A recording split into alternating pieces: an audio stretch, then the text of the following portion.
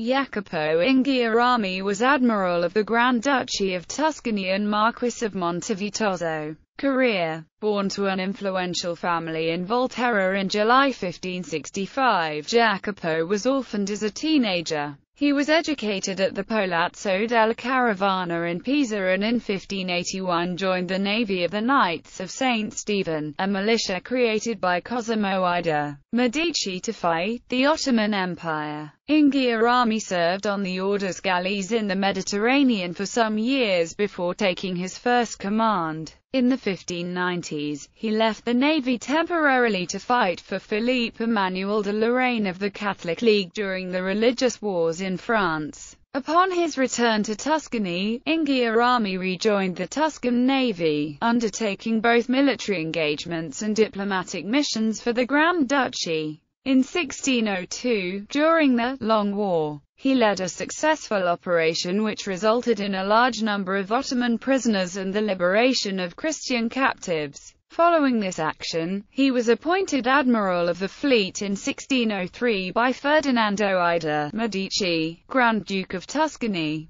For the coming decade, the Tuscan fleet engaged Ottoman shipping and Berber pirates in the Mediterranean, with several successes, including the taking in 1607 of Bona in modern-day Algeria. As admiral, Inghirami also liaised with the Catholic allies of the Grand Duchy in the Mediterranean, and also with the Medici family's North African allies. In 1616 Cosimo II de' Medici awarded Inghirami the title of marquis, and later appointed him governor of Livorno. He remained governor until 1621 when he assumed command of the fleet again. He held this position until his death in Volterra on 3 January 1624. He is buried in the chapel of St. Paul in the Cathedral of Volterra. Patronage. When not at sea, Inghirami maintained the family seat at the Palazzo Inghirami in Volterra, the facade of which was designed by Gerardo Silvani. Inghirami also commissioned a villa by Silvani on Inghirami lands outside Volterra at Ulignano. One of Inghirami's larger commissions was the Inghirami family chapel in the Duomo of Volterra. This chapel was designed by Alessandro Pironi and includes frescoes by Giovanni da San Giovanni. Notably, Giambologna and Pietro Tacca's equestrian statue of Ferdinando I de' Medici is made from the recast bronze of cannon captured by Inghirami's galleons.